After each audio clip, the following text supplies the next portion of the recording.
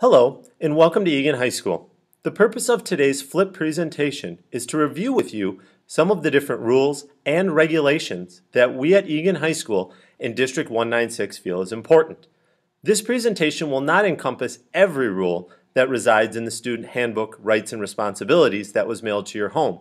However, it will encompass many of the more frequently violated and frequently visited rules that we at Egan High School have seen in our past 25 plus years. Like I had mentioned, a copy of the handbook has been mailed to your residence. It also resides on the student webpage at egan.k12.mn.us under the Office Main Office tab.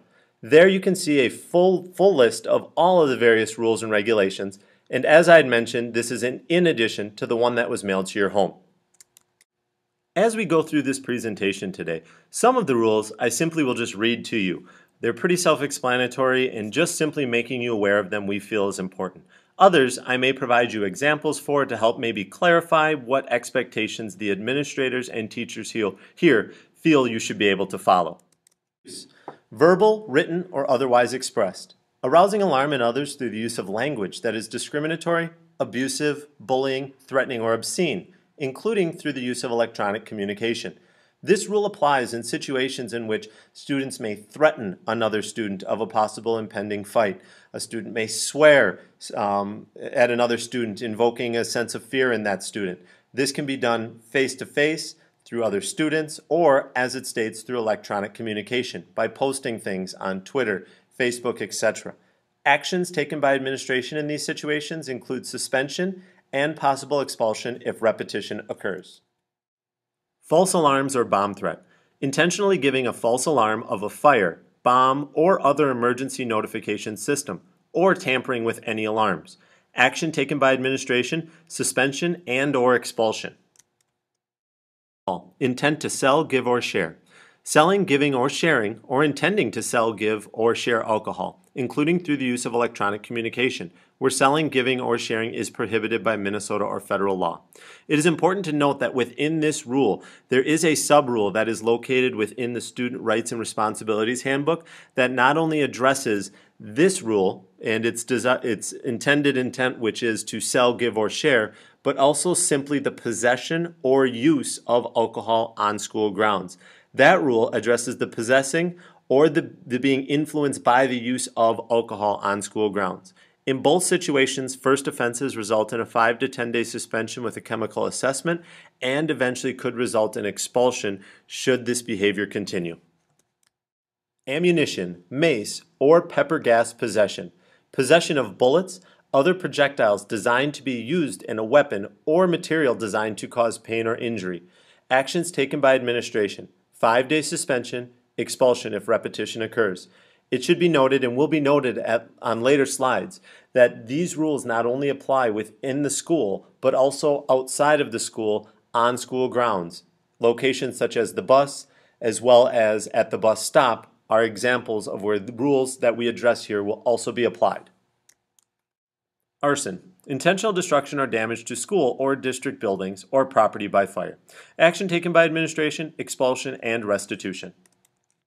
Aggravated assault. Committing an assault upon another person with a weapon or device used as a weapon, or an assault which inflicts great bodily harm upon another person.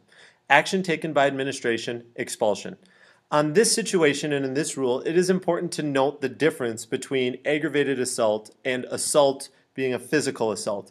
In this situation, what separates a physical assault from here, an aggravated assault, is the use of the weapon, and that's why we underlined it.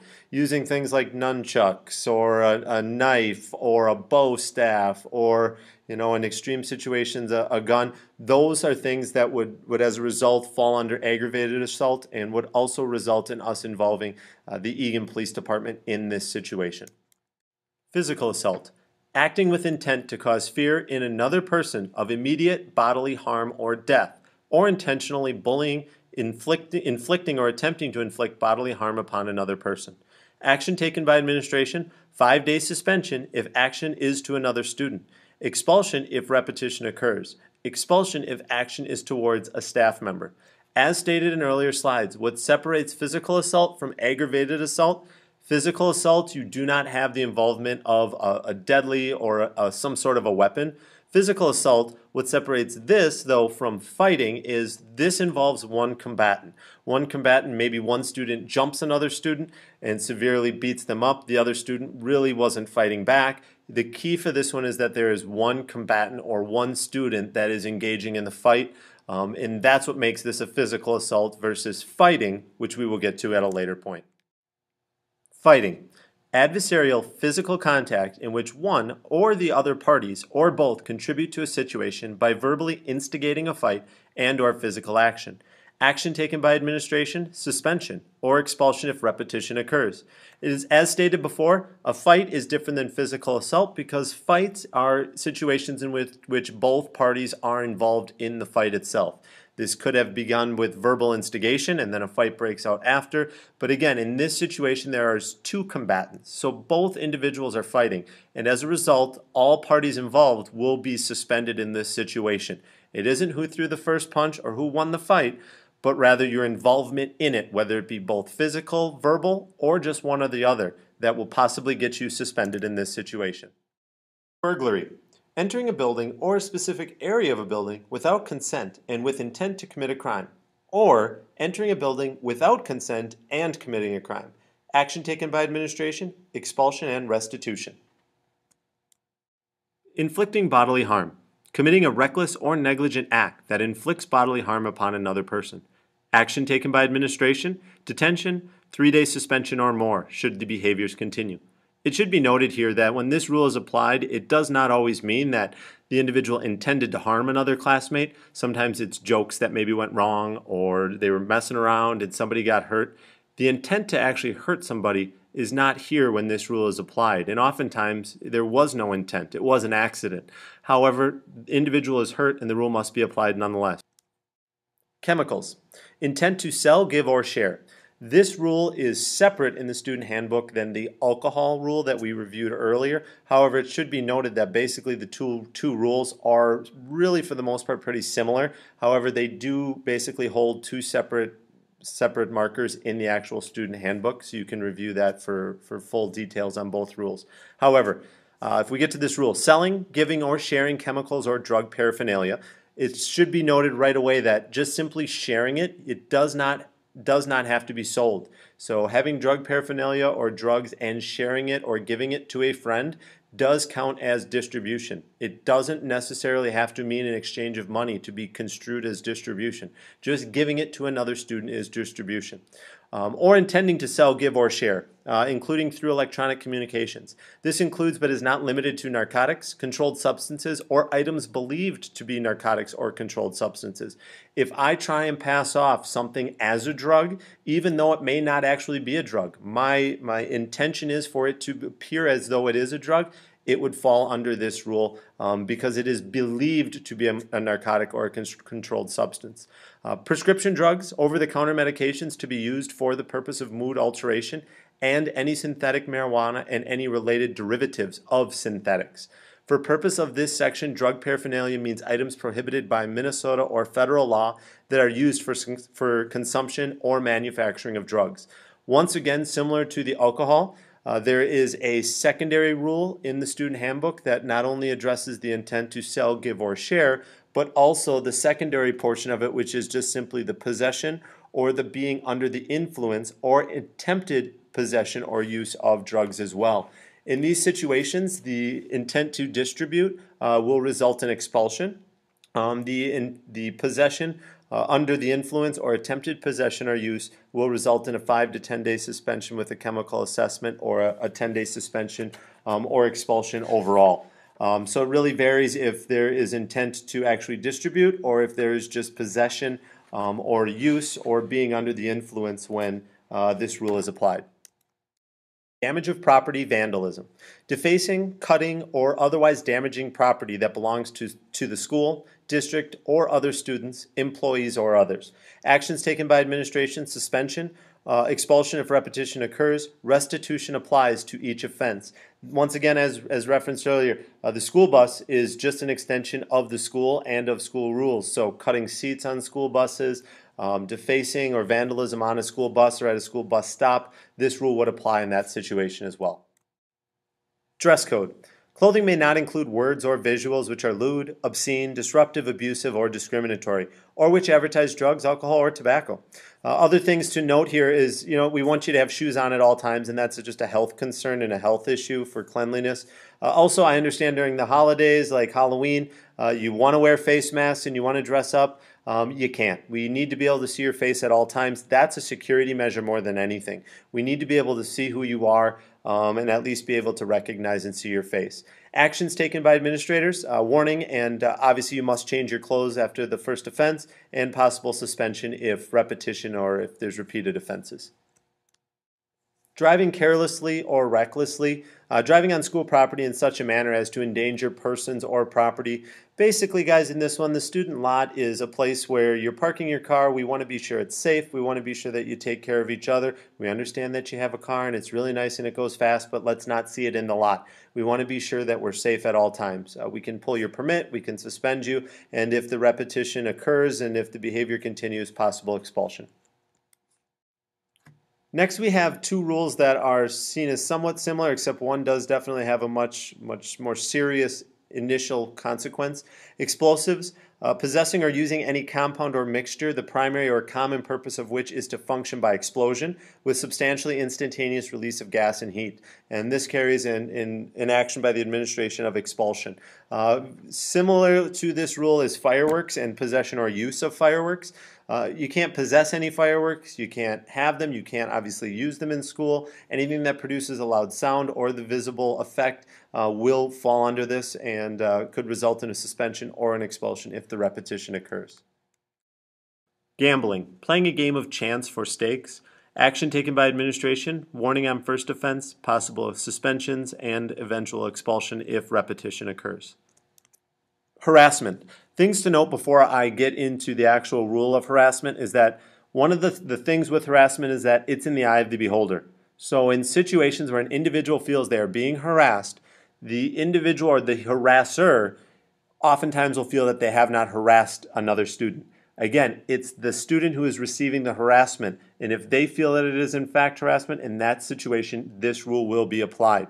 So always tread lightly with this. When you're looking at a situation, think, what would a reasonable person think? Would a reasonable person, an adult, feel that what I'm about to do be a harassment? Not yourself, but a reasonable person.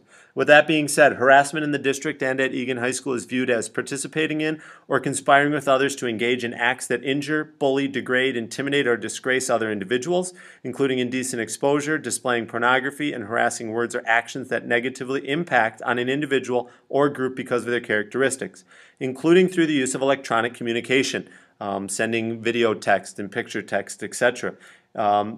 Harassment based upon an individual or group's sex, race, color, creed, religion, disability, national origin, marital status, age, sexual orientation, or public assistance status shall also be handled in accordance with the Minnesota State Statute 503.4 AR, harassment, discrimination, violent, or hazing by a student, which is on file with the district office. Hazing. Committing an act against a student or coercing a student into committing an act that creates a substantial risk of harm or holds a student up to ridicule in order for the student to be initiated into or affiliated with a student organization, group, or club. Actions taken by administrator, suspension, then expulsion if repetition occurs. Insubordination. Insubordination basically is a lack of willingness or refusal to follow a pretty basic, easy direction or directive that is given by a staff member. Staff members include teachers, secretaries, substitutes, administrators, bus drivers, custodians, etc. When they ask students to do a very basic task, what's your name? Can you follow me to the main office? Can you stop doing that, please? Maybe it's something in the hallway. They don't have to be your teacher. They are a staff member, and you must follow and listen to them. We're good people here at Egan High School. We listen to each other. We follow basic directions. And a lack of following basic directions is viewed as insubordination, and you can see the actions that can be taken by administration below. Incendiary devices, unauthorized possession or igniting of matches, lighters, or other devices that produce flames. It should also be noted again that in the student handbook that igniting combustibles, whether it be intentionally igniting combustibles, liquids, or other items that cause a disruption or an unsafe environment also fall within this rule and result in suspension and eventual possible expulsion should the behavior continue. Nuisance devices, causing a nuisance with objects that cause distractions such as headphones, laser pointers, digital recordings, and or sharing of those recordings without staff permission is prohibited. Please note here that the use of a camera is prohibited without staff permission, and actions taken by administration would be detention, suspension on a second offense. Things that have been included in the past, things like radios, as stated, laser pointers, cell phones vary by class and for the purpose of the class, but can be viewed as possible nuisance devices. Pornography, possessing, creating, or accessing sexually explicit material, including sexting or through the use of other electronic communication. Please note on this rule that possessing any images that are inappropriate on your phone and then forwarding them to other students could result in this rule being applied to you. Even though maybe an individual willingly sent those images to you, redistributing those images could be seen as using the electronic communication to further pornographic images throughout the building and throughout the school. Actions taken by administration, possible detention, suspension on the second offense. Record or identification falsification. Most frequently, we see this rule applied when students forge parents' names on notes or passes to get out of school, like a doctor's note, and they sign their own parent's name on permission slips, on things of that nature. But understand that possible action by an administrator could be detention or a suspension for a second offense. So be sure when needed, you get the proper signatures. Don't falsify any information. Robbery or extortion. Obtaining property from another person where his or her consent was induced by use of force, threat of force, or under false pretense, including through the use of electronic communication. Simply stealing something or taking something from a person, or taking something from a person where they give it to you, however, the reason that they give it to you is you basically extort them or you threaten to hurt them or do something to them should they not give it to you, is not allowed. Actions taken by administration, 5-day suspension with restitution or possible expulsion if that behavior continues. Theft or knowingly receiving or possessing stolen property. Basically taking another person's items, having stolen items, even an individual who knows somebody stole something, maybe a friend says, "Can you hold this for me?" Holding that item for an individual where you know that it was stolen. You may not have stolen it yourself, but a friend did and you're holding it for them. You are knowingly receiving stolen property. We understand you didn't do it. However, you are helping that crime to be committed and you are preventing justice from being upheld in this situation by possessing that stolen property. You're looking at 3 to 5 day suspensions with restitution and possible expulsion and restitution if repetition occurs. Tobacco. Possessing, using, selling, giving, or sharing tobacco, liquid or electronic cigarettes in district buildings, on district grounds, in district vehicles, or at district events. That means at a football game. That means out on the football fields or on the soccer fields. That means in the wooded areas on the school grounds. It means anywhere on school property, on a bus, at a bus stop. All of those areas are seen as district property. We are a tobacco-free school, and the actions taken by administration begin with suspension. Trespassing, being present in any district facility or portion of a facility when it's closed to the public or when the student does not have the authorization to be there. Understand that oftentimes after the school day is over, we'll ask individuals or students at a certain point that they need to leave the building. At that point, if they're in an unauthorized area that they have already been asked to leave, they will be given a warning. Further warnings may result in being cited with trespassing from the City of Eagan, which means further or future incidents of being in areas on district property that they are not supposed to will incite tickets actually from the City of Eagan's Police Department. Additional actions that can also be taken by administration beyond being cited for trespassing is suspension. Understand that as you graduate, this can also in that situation then once again be brought back up. You are no longer, once you graduate, a student of Eagan High School. If you do choose to come back to visit, you need to go through the correct protocol at the correct time of day. It doesn't mean you show up in the middle of the day. You go through the front desk. They may or may not say this is an appropriate time for you to be here. Or they may say it's okay, sign in, here's a visitor's badge, etc. You need to go through that protocol to avoid your visit being seen as trespassing once you graduate and move beyond Egan High School. Weapon or look-alike weapon possession. Now, because of the severity of this and because of the prevalence of this in the media and in America today, I want to read this directly from the student handbook to avoid any confusion. Possessing any firearm, whether loaded or unloaded, or any device intended to look like a firearm. Any knife, any device or instrument designed as a weapon and capable of producing severe bodily harm, or intended to look like a device or instrument capable of producing severe bodily harm, or any other device, instrument, or substance which, in the manner in which it is used or intended to be used, is calculated or likely to produce severe bodily harm, or looks like it is calculated or likely to produce severe bodily harm. Weapon or look-alike weapon possession is expulsion. Obviously, we take this very seriously and understand that an intent does not need to exist for this rule to be applied. Leaving the building. It's important to note, guys, that once the school day is going on, unless you have direct permission from the office, from a parent, and you have gone through the office to properly obtain a pass to leave the building, you're not permitted to leave. You can't just say you feel ill and then get up and leave, go get in your car and drive away. You always have to have a permit to leave the building during the school day. We want to know where you are. We want to be sure that you are safe. If you choose to just obviously leave the building without going through that protocol, action taken by administration is detention. It's a liability for us. Your parents send you here for us to take care of you and educate you, and we need to know where you are. And if you are not here, we need to at least know where you are supposed to be in those instances. Technology related. The technology related rule within the student handbook has numerous different pieces to it, so I'm just going to really quickly summarize a majority of them. First off, and again, they're going to carry various disciplines and consequences, everything from a detention and a warning to a suspension and an eventual possible expulsion in extreme cases. But first off, non-school use of technology is pretty self-explanatory. Next up, unauthorized adding or altering of hardware on a workstation or server, or damaging of property in the process of attempting to do so.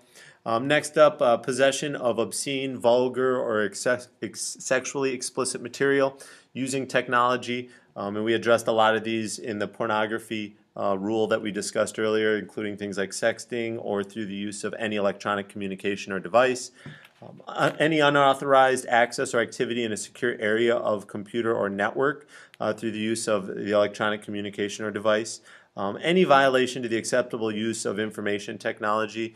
And then kind of a bigger part of this is the cyberbullying, which is inappropriate use of technology such as but not limited to personal websites or web pages where other students and or staff members are verbally abused, verbally assaulted, bullied, defamed, threatened, harassed, or terrorized, and the conduct impacts the ability of the school to maintain order and discipline, including through the use of other various electronic communications.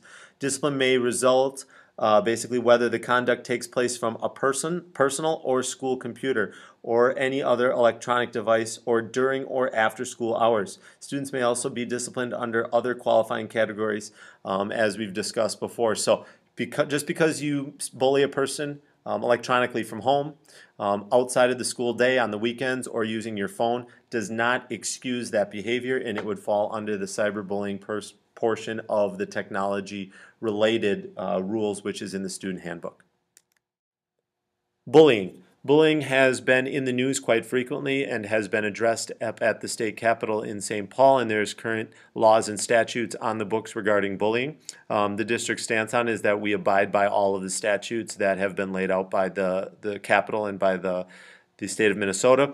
Bullying is subject to discipline under a lot of the categories that we have already discussed, but is not limited to the verbal abuse, the physical abuse, the various assaults that we addressed, harassment, cyberbullying, or through the use of other electronic communication.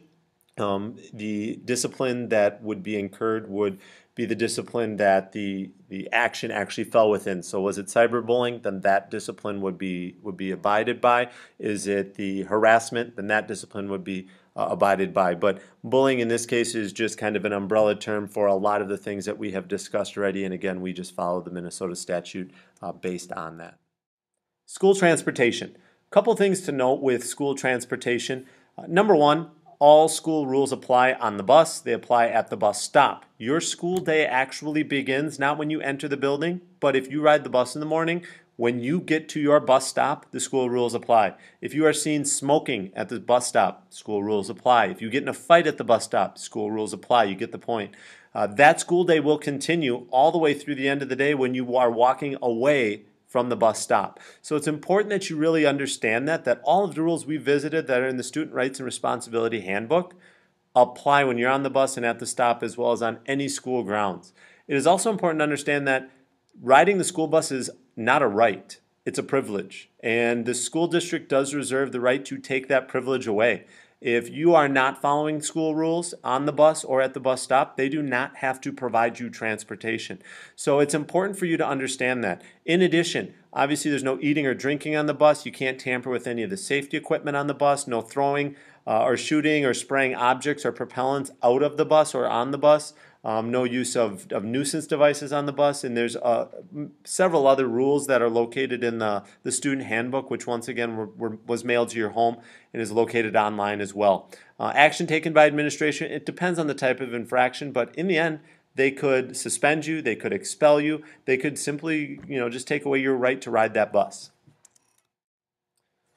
We felt that it was important to address another issue, even though it's not necessarily a rule, but to make sure that everyone was aware that when you are on school grounds, again, the bus stop, or the school itself, you may be asked to be searched by an administrator. Minnesota state statute gives administrators that authority to search you, provided, however, reasonable suspicion exists. Now, that is a lesser level of standard than probable cause, which is needed by a police officer. So on a school grounds, it actually takes less proof for us to search you than if a police officer were to need to search you out in public. We may search your backpack, we may search your locker, your cell phone, your car, your person, asking you to turn your pockets inside out, take your shoes off, take your socks off, just being sure that you don't have any drugs or weapons or anything like that for safety. Understand if you refuse to consent to a search, the school official may still conduct that search as long as there is reasonable suspicion to justify it.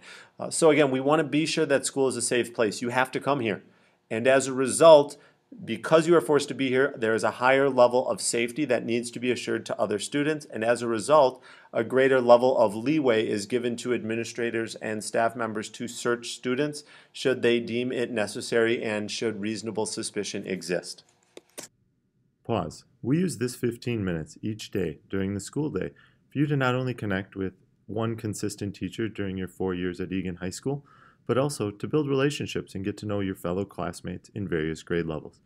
As a result, we request and require that should you need to leave your pause to go to another pause to see a teacher or review potential tests or quizzes, that you get a pass from that teacher. You still need to arrive at your pause the day of.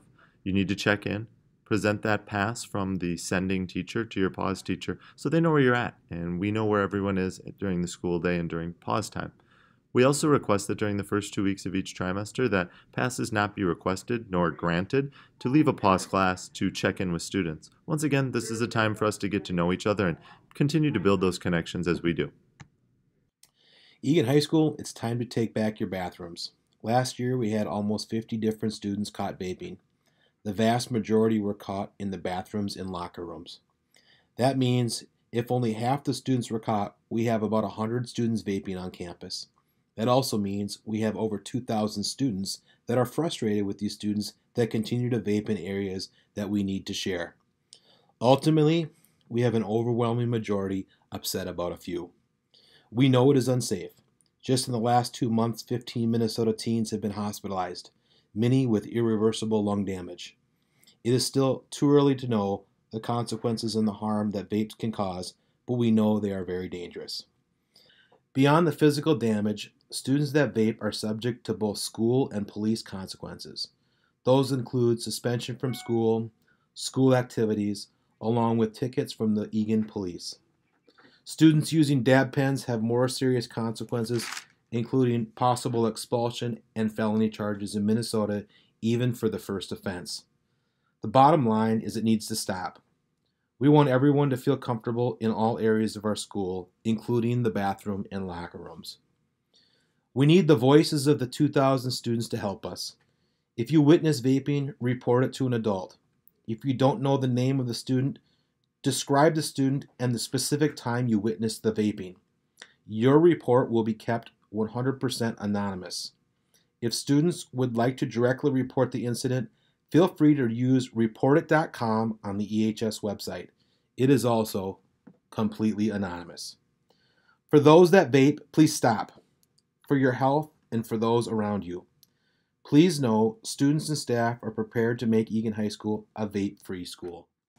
Finally, the last thing that we need to talk about today is an attendance policy that District 196 has developed. It's important that everybody listens up really closely to this one because potentially this could affect your ability to earn credit in classes. District 196 attendance policy. Chronic absenteeism is defined as missing more than 10% of school days for any reason. At EHS, this is equal to 6 days per trimester, or a total of 18 days over the course of a year. School attendance is important for both academic and social development. Students are absent from school at this rate, the 10% rate, miss out on the valuable learning activities that take place in the classroom, both with teachers and with their peers. While that student who is absent may complete some or even all of their missed work, the learning experience is greatly altered overall. We understand that there may be circumstances that prevent students from attending. However, we expect those absences to be limited. As a result, District 196 has developed an attendance policy. This attendance policy looks as such. After 6 absences, a warning letter will be generated by the school and sent to the student's home. The letter notifies the student and their family of their chronic absenteeism. If the absenteeism continues, at the point of 10 absences in any given trimester, a second letter will be sent home. This letter requests a meeting to be organized. The intervention meeting with parents, students, and administrators, and based on the situation, other individuals like counselors or case managers may also be invited. At that meeting, the stakeholders will come to an agreement and will create and sign a contract that will focus on improved attendance moving forward. Additionally, individuals who have reached the 10 absences mark will not earn a credit in any courses with which they have had 10 absences at the end of the trimester. They will receive a DC, or a delayed credit. Now, moving forward, if they abide by the contract created at the intervention meeting, they will eventually receive the grade that they had earned that trimester.